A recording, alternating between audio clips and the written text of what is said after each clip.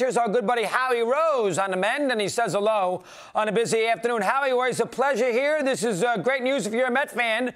Marte, Escobar and company, and now you throw Scherzer into the mix. They should be good to go in 2022. Let me get your thoughts on it. Go ahead. Well, the narrative is shortchanged in about a week, right? Remember when Steven Matz wound up going to St. Louis? All you heard was nobody wants to play for the Mets. They won't take Steve Cohen's money. There's all these ancillary issues preventing guys from coming to New York, but, here we go. And the other thing is, remember, Chris, how over the last few years we've talked about the guys over 30 being frozen out? Well, the Mets signed, two nice players in Escobar and Canna the other day, and obviously a very, very good one in Marte, all over 30. And now Scherzer, assuming that this deal gets done, he's 37, and look at the money he's getting. So I don't think the guys over 30 are going to be on breadlines anytime too soon. That's an excellent point. How much do you think this is a reaction to the fact that the Mets got, essentially rejected by every known GM candidate in America, and of course last year finishing in embarrassing fashion, and the fact that the honeymoon seemed to be over for Steve Cohen. So as a result, he knew that he could make do here and increase the honeymoon period with Met fans by spending a fortune. That is what he's done. How much do you think is a reaction to all what's happened before in the last 3-4 months? I think that's the logical assumption, but I think that was part of Steve's plan from the very beginning. He didn't buy this team to pinch pennies. He didn't buy this team to continue being perceived as the, little stepchild of the Yankees in New York. He might have a little George Steinbrenner in him in a lot of ways. And I don't think that's a bad thing, because I can remember when the Yankees were at their peak under Steinbrenner and the Mets were struggling, Met fans were saying, boy, I wish George Steinbrenner owned the Mets. Well, you know what? Now they might have one who is willing to spend to almost unlimited extremes, as we're seeing here. And if that's what you want for putting the best team together you can, regardless of the dollars and cents, well, here you go. Can't complain about that, right? You see any negative at all of giving Scherzer, 37 years old, 3-year contract at roughly 40, 45? You see any negative to that at all as a guy who's done the Mets here since 1962? Or is this a no-win? This is a no-lose situation, bringing, a Hall of Famer here east back to New York? Well, sure, Chris. There's always a risk at that age when you're giving a pitcher in particular that kind of a salary.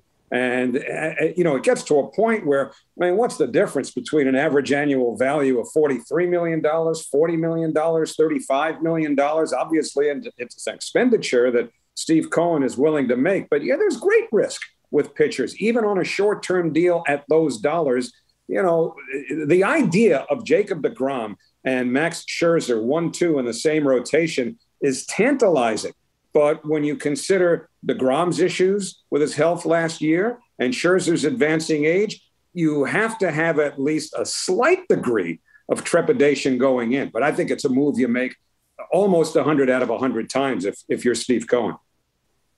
All right, Marte now in center. You can put Nemo out there in one of the corner spots, and you have speed at the top of the lineup. That's a no-brainer. I know he's 31, 32 years of age. Keep that in mind. But, he was wanted by lots of teams.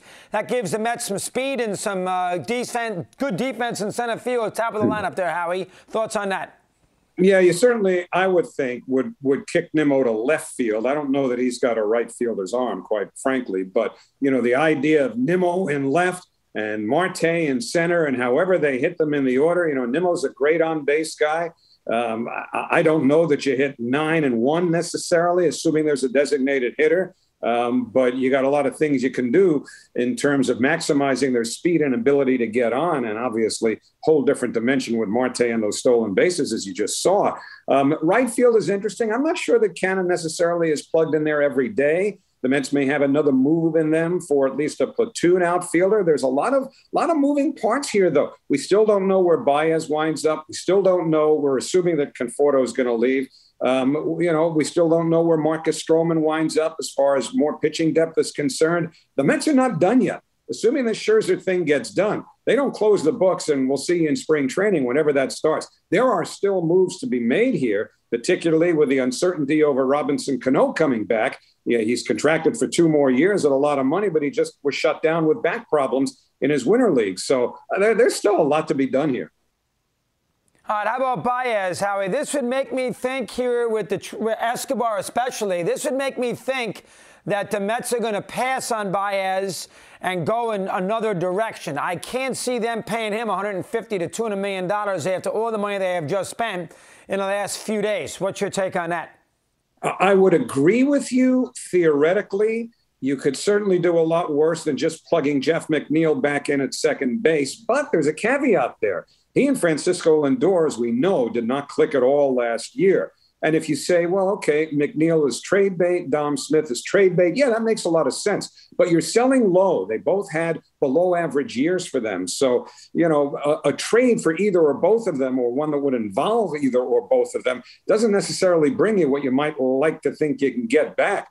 But right now, I would think based on the finances, the wild card is how much further Steve Cohen wants to go. Obviously, he's blowing past the luxury tax. Maybe they do re-sign Baez. I know that Lindor is pushing for that, but Baez might be one of those guys who's just going to take whatever the last nickel is on the table, whether that's from the Mets, the Tigers, or somebody else. Last thing, Howie, the Braves, of course, cemented what they're about with that championship. They've been very good for a long time. They got a winning culture. You know better than anybody. You saw it in '92 with what the Mets did, and it turned out to be a complete mess. You can bring in all the players you want, but you know, getting them to be cohesive, blending well in this market, it's not always a guarantee. So I know Scherzer is a great pitcher. I know Escobar is a dangerous offensive player. And I know whoever they keep, obviously, Baez, who knows on Stroman. You can bring all the Marte, you can bring all the guys you want, but to get them to mold properly to have a big-time team in a division where the Braves have that chemistry is not that easy. Your take there.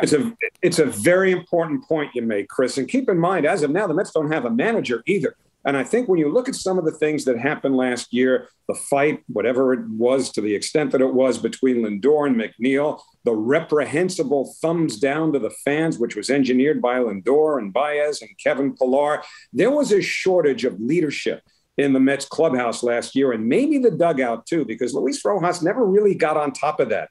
And I would submit that if David Wright were in the clubhouse, if Terry Collins were in the manager's seat, that stuff doesn't happen last year. And it certainly wouldn't have been abided. And so I think that's kind of a wild card here, too. We don't know who's going to manage the Mets. Personally, I think one of your cohorts in MLB Network, Buck Showalter, would be a great fit. I'm not sure how how Billy Epler feels about that, or Steve Cohen, but boy, I would campaign for Buck. That's just me. Buck in 22. I don't blame you. I'll hold up the signs. There's somebody else. There's somebody else in the West Coast who would pick up a phone if you called him, too, and he's going to the Hall of Fame. His name is Bruce Bochy. Would he want to manage on the East Coast? I would hope, yeah. I would hope he'd be a candidate. I would hope Mike Scioscia would be a candidate. Good one. Good job. Howie, well done. Always a pleasure to see you, pal. Keep up the good work. Appreciate you coming on here today. Thanks, Chris. Happy birthday, Vin Scully.